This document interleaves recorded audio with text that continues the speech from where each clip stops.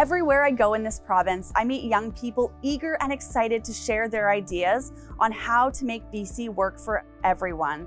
From tackling climate change to affordability to economic recovery from the pandemic. The issues that matter to young people are also the issues that our government is committed to tackling. Over the next few weeks, we are asking anyone interested in helping to shape our province's future to apply to the StrongerBC Young Leaders Council. This council will meet with me regularly to discuss the things that are important to you and your peers. I will then take our discussions and work with my colleagues to make sure your voice is heard.